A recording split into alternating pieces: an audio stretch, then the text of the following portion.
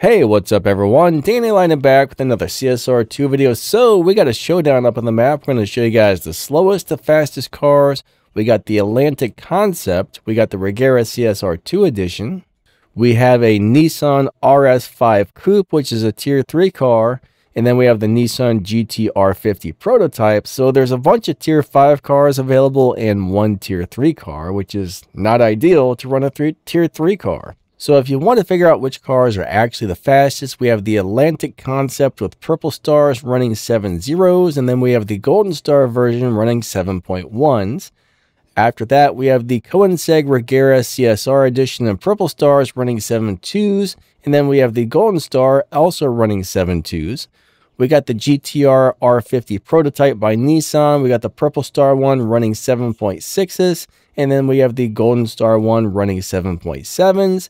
And then we have the Tier 3 RS5 Coupe with purple stars running 11.2s, and the Golden Star one also running in the 11.2s, but do not expect to win anything with a Tier 3 car in a showdown.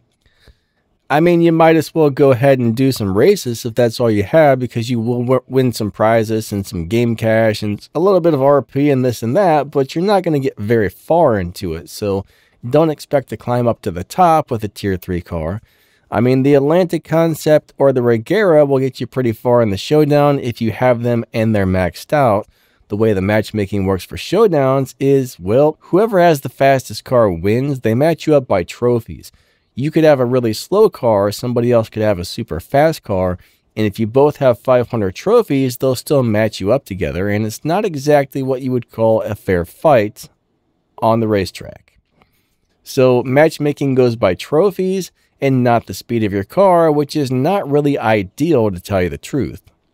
I'm not really sure why they haven't figured out a better matchmaking system, because I'm pretty sure most of us would really enjoy some sort of fair system to where it matches you up according to how fast your car is.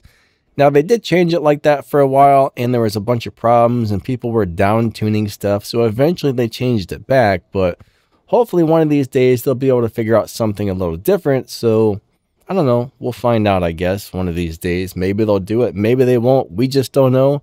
It's a possibility, but yeah. But for now, just remember it matches you up by trophies and not how fast your car is. So if you got a slow car, you are not going to do well on the showdowns. Now, I'm going to be using my Regera here, and it looks like this is probably a really fast car, but I currently have this thing set up as a live racer on low parts, low upgrades, whatever you want to call it, whatever I just said there. So if you notice, I've only got a couple parts installed on it. I got the tires, transmission, and the nitrous upgraded to like stage 3 and stage 4. Everything else is on stock, so this car is not going to get anywhere in the showdown. So honestly, I do not expect to do very well on that showdown. Not very well at all, but you know, it is what it is. So I'm just going to go ahead and run the races, do my best, and whatever I get, I get. I don't expect to get very far in that showdown, so you know, normally I do a showdown on a live stream, but I don't have a car that's upgraded worth a crap for this one, so I think I'm just going to probably end up doing something else on Friday on my live stream, because that would be a boring live stream. I'm gonna win the first like 10 races and then lose everything else. But yeah, I mean, I don't know. This game's crazy on the matchmaking for showdowns. Some people love it, some people hate it, but most of us probably think the matchmaking for showdowns could be a little bit better. Unfortunately, there's no tricks to get better at showdown. I mean, you might find some ways to cheat and screw other people over because you're cheating, and if you do that, you're kind of a giant turd taco. Don't be that guy. Nobody likes that guy. Everybody's going to hate you.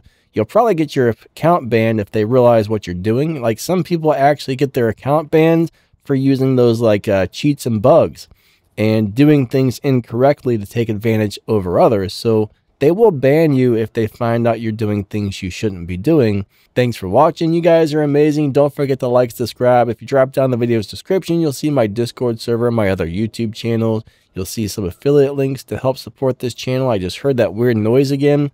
And you'll see all kinds of stuff. So check out the video's description. I'll try and remember to put some things in the pinned comment as well. And yeah, thanks for watching. You guys are amazing. Lightning out. See ya.